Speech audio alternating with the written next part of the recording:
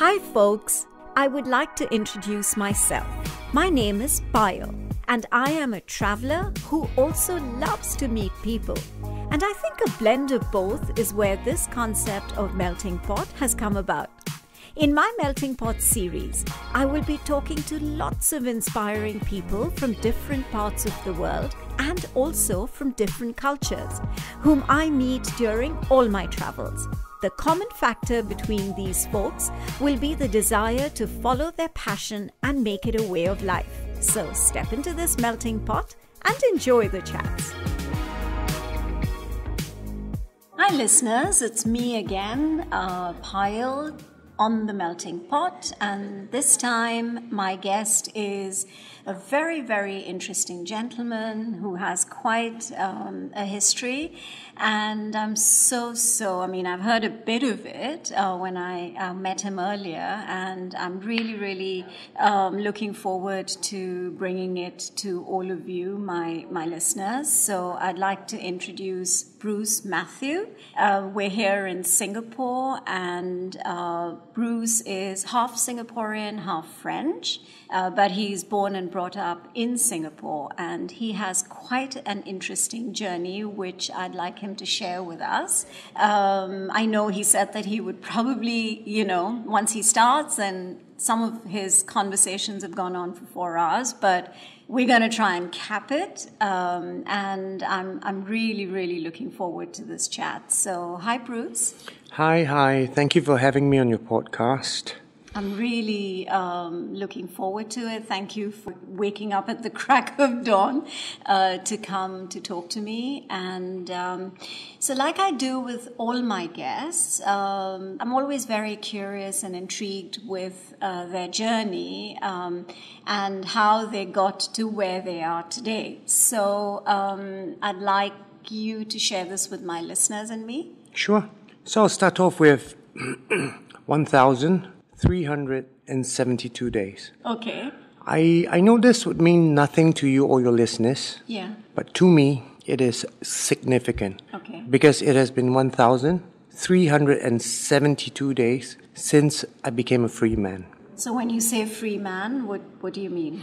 I was released from prison on the 7th of March 2016 after serving a sentence of 5 years and 9 months for drug consumption.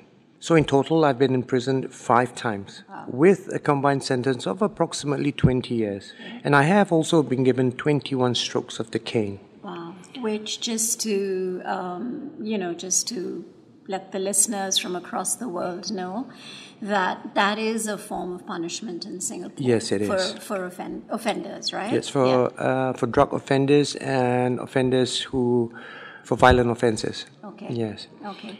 So, in total, I've been in prison 5 times, like I said. And each time when I go to prison, I would always tell myself that this will be my last. Right. But time and again, after my release, I would go back to my old ways and get into trouble with the law again. Right. The first time I tried drugs was when I was 13. Wow. And guess what? You liked it. Exactly. I absolutely loved it. And because I loved that high, that was the beginning of my tumultuous affair with her that spanned 3 decades. Wow. So I think you would know that drugs can do strange things to a person. Yeah.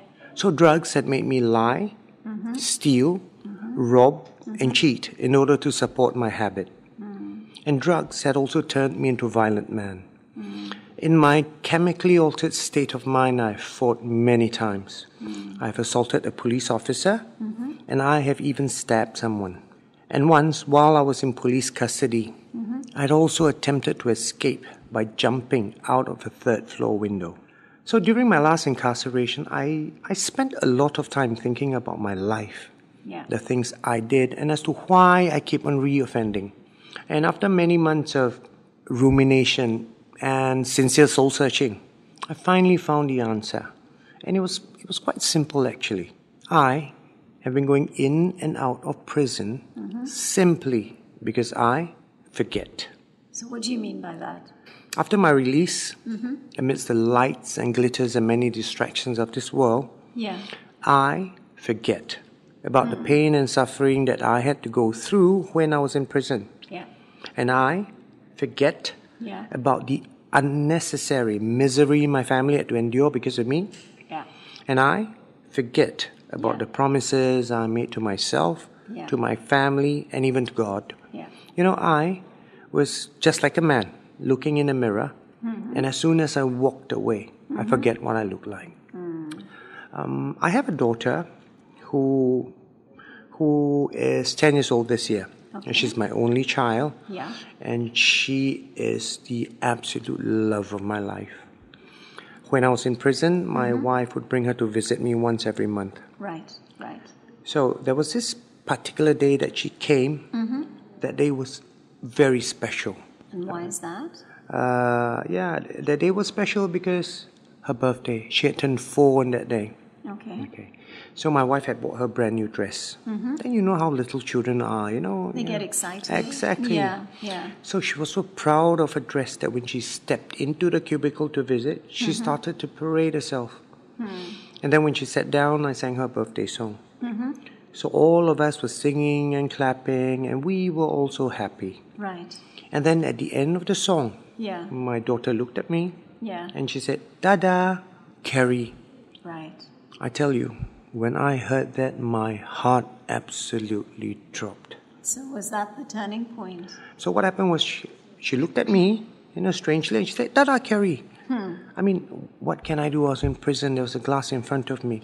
But did she know that she was coming to, at the age of 4, that she was actually coming into prison? Did she even understand? I don't think at that young age she could fathom comprehend what. But I guess she must have figured, why is it that you're not at home with her and, your wife or her mom has to bring her somewhere to meet you, right? So she must have been confused. Do you talk to her about it now? Yes, I do. Okay.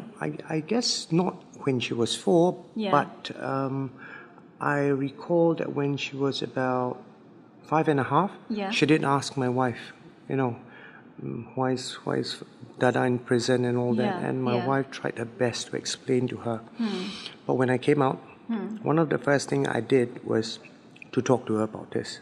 Right, right. Because I felt that it would be wise of me as a father to let her know now than to allow her to discover it on her own self, 10, 20 years down the road. That I feel would be detrimental to our relationship. And that's what I did. So how did you explain it to her? So I told her that... Because you couldn't... Did you tell her that you actually enjoyed drugs and that's what led you to violence and stealing and cheating and all of that? Is that what was your approach? Okay, so what I did was when I came out, she was close to 7. Okay. So I explained to her that I was in prison because of unlawful things that I did. Right. And I explained to her that we live in a society where it's very strict. Singapore. So I said, if you do something wrong, you would have to pay the price. Exactly. And not only that, I brought her to a few of my sharings as much as possible, and she has heard me share it many times. So I guess So when you say a few of your sharings, what do you mean? I have been out close to 4 years. Okay. So after my release, I've done a lot of volunteer work. Okay. Because I felt this calling in my heart to bring hope to people who have been in prison. Because I've been in prison for so long and I've seen the amount of hopelessness that's inside. I tell you, it's scary. There's this one instance when I was serving my last sentence. I was at the first 3 months of my sentence. My cellmate, was serving 5 years. He was also in his first 3 months. You know what he told me? He said, "Bruce, I'm prepared to come back for LT2. LT2 meaning this sentence would be a minimum 7 years. He was serving LT1 like me, long-term drug sentence. Oh, okay. So LT1 minimum 5 years. If you come out and you commit the same offense again, you get LT2, Right. which carries a minimum of 7 years. So why did he say he was prepared to do that? Because he wanted to come out and then... No. And then what? This is what I believe. Yeah. Right? Singapore is a meritocratic society. Right. So everything is based on merit. Right. If you have it, good grades in school, you come from a good home, Yeah. etc., you have sort of like got it made in life. Right. But when you come from a totally different background, Yeah. Low education, like zero skills, Yeah. and then plus you have a criminal record Yeah. to boot. Yeah. I guess they know that, it'll be very difficult for them out in society. So for this gentleman's case, I think that was what happened. He told himself, he's a goner. He's never going to make it in life, and he sort of like just gave up. Yeah. So what he does is, he does what he likes, what he feels comfortable with. And drugs, I guess, is his escape route, so to speak. Yeah. But it wasn't your escape route. You actually wanted it. So, that's the difference. For me, I really enjoyed drugs. Or I enjoyed the high that it gave me. The strange thing about people who are addicted to drugs is that their life is so centered around drugs that in whatever situation that they are in, whatever emotions or mood that they are in, it always be drugs. So, for example, I'm depressed, I'm sad, I'll take drugs to elevate that mood. I'm happy, I want to party, I'll take drugs. So everything is about drugs. Yeah. Okay, so moving on. Yes. Once you got released from prison and you had this turning point in your life because of your daughter, what was it that, you did mention that then you wanted to give back and you wanted to talk, of your journey and your experiences so that people could somewhere, maybe have a takeaway from that. So how did you go about that? So what happened was, for the last 3 months of my incarceration, I was placed on a community-based program at Teen Challenge Singapore, which is a halfway house. Okay. So it was during that period that I had developed a burden for those who had been in my shoes. Right. So much so that shortly after I completed my sentence, I joined them as a care worker. Okay. And it was also during my stay at Teen Challenge that I was asked to share my life story right, to an audience for the very first time. Right. Of course, I was a bit apprehensive and nervous because I don't know how the reception would be. It was to an audience of, I remember, it was like a book launch actually. Okay. I shared to an audience of about 200. Wow, yeah. And, people were very receptive. Not only that, after my sharing, a lot of people came up to me to speak, to ask me more questions, and there were a few who even invited me to share my story at their organization. Yeah, and I guess that was the starting point of everything. Right. Yeah, and after that, I also partnered up with the Central Narcotics Bureau, which I still am an active volunteer until today. So what I do with them is I do preventive drug education with them in schools. I am a prison volunteer.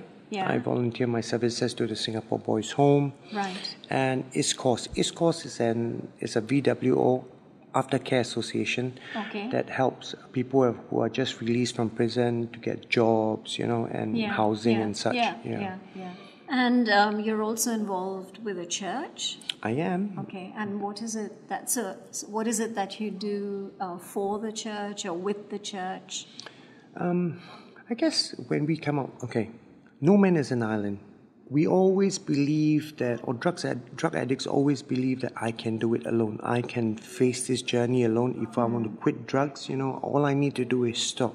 Right. And that is absolute fallacy. Okay, I've tried it. I've tried to quit drugs on my own many times, and I failed each and every time. Okay. I've come to the realization that we need support. You're listening to a fusion of stories recounted for the first time ever by some fascinating people from across the globe with me, Payal, on this very unique and special podcast series, Melting Pot. two great pillars of support for any addicts would be one, family, two, faith. Right? So for myself, my church, it's very important. It's a pillar of support for me. I've like-minded people inside there in my church who have shared this journey with me, who have been in prison many times also. People who have never been in prison, but who are very supportive of the plight that we're in. So with this community around us, or around me, so to speak, I can be rest assured that no judgment will be passed on me. That whatever situations I face, I have people down there to help me out. So you felt that after you kind of reformed, you were accepted back into the community, or was there resistance? Did people look at you differently? You had family support, but what about the people around you? Society, yeah. In our journey, there will always be people who are not accepting of us, of our past. Right. Okay. Right. And I tell you one thing, I do not blame them. Okay. I first have to look at myself and my track record. Okay. It's not pristine, it's very blemished. But I do not cry over that. I'm at an age where, c'est la vie, right? If this person don't accept me, I move on and move on and move on. Right. And I tell you, along the way, there will be people who are accepting of you and your past, right? And it is people like this that I will stay with, and people like this who I can call friend and build a new life. Yeah. So I guess people who, despite your life's journey, were still with you. I think they're the people who really matter, right? Yeah, no, I totally agree with that. So a little bit about the social enterprise that you're involved in now. How did it start? And what is the goal? And, have you seen, I'm not going to say more because I want you to talk about the social enterprise. I mean, I'm familiar with, because you've mentioned it to me in the past, of what the social enterprise is, but I'd like you to talk about it to the listeners. So I'm currently working in a cafe called The Living Well. Okay. We are a social enterprise, of course, that hires ex-offenders. This idea of having an enterprise that hires ex-offenders was conceived about 3 years ago by the founder of this cafe. Okay. So what happened was he was serving his prison sentence. He was in prison as well? Yes, for drugs? For drugs, his very first drug offense. Okay. He had a background in business. So he's asking himself this question, what can I do after my release to help those brothers who have been in prison, who after their release has found it so difficult to get a job. Yeah. So with his business background, he sort of came out with this idea of starting out a cafe. Okay. And so after his release, he put his idea into works, rounded up a few investors, and bam, there we have it. So you have a cafe that hires ex-offenders. Yes. Okay. And do they go through a screening process? I mean, do you interview them, or how does it work? Just like any other business, of course, when they do come to seek employment, I would interview them. Right. Okay. Right. But what I do not ask is how many times have you been in prison and what your sentence is about. Yeah. Because, hey, I have been there before. Right. In the year 2002, after I came out, after serving a 6-year sentence, I thought to myself, Bruce, you're 33 already, you have absolute zero savings. Okay, why not start a new life? Yeah. So I went out looking for jobs. For 3 months, I went for countless of interviews. Right. And in every interview form, there is a question. Have you ever been... Exactly. Yeah. So I thought to myself, since I want to start over again, just put yes, because it would be a bit embarrassing if they find out probably a few months. Yeah, exactly. Yeah. So that's what I did. And guess what? All of them said almost the same thing. Oh, thank you very much. Please don't call us. We might call you. But they never did. So that was like a stigma. Yes, it was. Yeah. A few years ago, the Yellow Ribbon movement in Singapore, they did a survey. And they asked businesses around Singapore, will you hire ex-offenders? 33% of businesses said they would. They would. They would. Wow. You know, what a big percentage, right? Yeah. In reality, only 4% did. So I think people are not that forgiving. And whatever you may say, I think it's the past which at some point catches up, right? But this is coming from a ex-offender who have been in prison many times. Yeah. I do not blame them. Because like I've said earlier, I mean, I have to look at my own track record. Yeah. You know, if I put myself in their shoes, Yeah. if I'm a business owner, Yeah. I want to hire, let's say, for example, a cashier. Yeah. Okay. 2 come for interview, 1 with a prison record, 1 without. Hire. Obviously, the one Exactly. without, yeah. So I do not blame them. I just move on. I just keep on moving on. Like I said, along the way, there will be someone who's willing to hire you or take the risk, so to speak. Yeah. Yeah. So this really is a new beginning for you, Yes. right? So our cafe, what we want to do is this.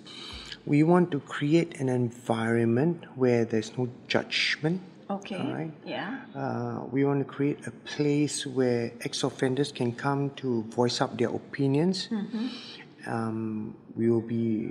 We as their colleagues will be empathetic towards their plight in reintegrating back to society. Yeah. Also, much more, we want to create a environment of distraction away from their previous lifestyle, away from their drugs and their crime.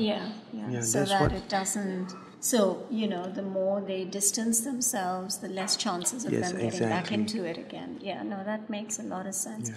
So how many ex-offenders do you have at the moment? At the moment, we have, including myself, that would be 3. Okay. But in total, we have had 8 before coming through our cafes. Okay. Yeah. And any stories there that you feel that yes, I in my way have made a difference to this particular ex-offender and I've totally reformed him? Has there ever been? This cafe was only started last year in April. Okay. And one thing I have to tell you. When you want to go on this path to help out ex-offenders, there will be a lot more misses than hits. Okay? But what we have to understand is this, that very little that we, how should I put it, that short period of time that this ex-offender has come across our doors, it doesn't matter how much I think of an impact I have in his life. Yeah. Okay, it really doesn't matter. Yeah. What I have to do is to present myself to them. Yeah. Be a living example. Yeah. To let them see that, hey, there is hope. And if I can do it, come on, I've been in prison 5 times. Yeah. Sentenced 20 years. Yeah. If I can do it, you can do it too. Absolutely. So do you think, do you have like young and old working for you? Yes, I do. You do? Yeah, I do. And so where do you find more resistance in terms of, where, like, is it the younger generation that is more resistant to, listening to you or making a genuine effort to reform themselves, or is it the older generation? I guess for both the young and the old, they both, I would meet resistance with any age group, the young or the old. I do not blame them. Yeah. Why do I say that? Yeah. They've been brought up in a certain kind of environment, so much so it has been a part of their life. Yeah. Now that all of a sudden they're out of prison, and I want them to change, do a switch. Yeah. Hey, come on, this doesn't happen overnight. It doesn't happen overnight, exactly. obviously. So what I have to do is give them time to adjust. Okay, I am there to correct them when they do something wrong. Yeah. Okay, so 2 things can happen: is either they listen or they don't. Right. Yeah. So if they listen, they can be rest assured that they will see improvement in their lives. Yeah. Okay. Yeah. But if they don't, okay, what will happen is this: they will continue on that trajectory that they are on, which is a negative trajectory, okay? Yeah. And when they've hit a plateau, Okay, so much so that this job has become too boring for them already. Okay, then they want to look for excitement. What they'll do is they'll go back to their old ways, and then when they do that, the same old cycle will happen again. Yeah. They start committing crimes, go back to drugs, and then going to prison, and then they start regretting, telling themselves, "I want to quit. I want to quit. I want to change my new life, change." And then when they come out. And then they start working again, thinking that they can blend into mainstream. After 3 months, it's the same thing. Story again. For the simple reason that they do not want to change their attitude. Right? They are not. They do not take correction easily, because for every ex-offender, what we do have is a rebelliousness in us. Yeah, it is a tough one. But you are, I think, giving a second chance to. So most of the ex-offenders that come to you are drug addicts, or mostly drug addicts. Exactly. So in Singapore, currently in prison, more than 65% or 70% of inmates in prison has either committed a drug offense or has got something to do with drugs. So are you now looking at, because at the moment you have one cafe, but is the founder of the cafe looking at, spreading out and opening other cafes in the city so that, obviously then you're not limited to X number of people, then you can reach out to a lot more ex-offenders and try, the whole reform process. So is that something which is in the offing? Of course, the dream is to help out as many as you can. Ex-offenders as I can. Yeah. But at the end of the day, I tell myself, in everything that I do, take things one day at a time. Yeah. Because when I start rushing into things, that is when bad things will happen. It's happened to me many times already. Really? Yeah. Yeah, and I think it gets overwhelming because you're absolutely right. I think the direction that you're in is incredible, and your journey has, I know you've spent 20 years of your life unfortunately in prison, but in a sense that's what's made you who you are today. And I think that's the most important thing. And the fact that your wife supported you, and I think you said your mom has always been there for you. As you've mentioned, have this beautiful daughter who's the love of your life. I think it's absolutely the right journey that you're on now, and you're on the right track. And I really, really wish you all the happiness, and I think what you're trying to do is you will succeed. I'm quite certain of that. Thank you. It's been a pleasure talking to you. I was really looking forward to this interview because I've been talking to so many different people, and for me as well, it's been a journey, So thank you, Bruce. Thank you. And I look forward to staying in touch. So, and if there are any updates for me, I'd love to hear it from you. Yeah? Sure, and in fact, I'd like to come and, if possible, just sit in for one of your sharings. Sure, I'd really, really like to do that. Sure. So do let me know. I will. Yeah. And you have a very good Christmas. Thank you, you too. Thank you very much. But before I sign off, yeah, this is something I absolutely have to do. Please do. Okay. Yes. The Living Well is located at Lobby A, Tan Tock Seng Hospital. I was going to do that anyways. Because I conclude all my interviews and I always direct people to come to, whomever I've been talking to. Okay, so all yours. That's my plug-in, which I will do after I finish chatting with you. All right. Thank you so much, Bruce. Thank you. Bruce has quite a roller coaster life, which has been extremely fascinating to listen to. After 20 years of being in and out of prison as a drug offender in Singapore, Bruce today is a reformed man. He is so unapologetic about his love affair with drugs. Now he says his daughter is the love of his life and has been the turning point as well in his life. That, for him, is just the way forward. He says that he has a calling in his heart to bring hope in prison. His motivational talks are now also being held at schools and other community events. I'm sure he will continue with all the good work. And also, the Social Enterprise Cafe, the Living Well Cafe, which is at the Tan Tock Seng Hospital, will keep him totally abreast. Do support the cause and stop by the cafe when you are in Singapore, enabling him to continue with the good work.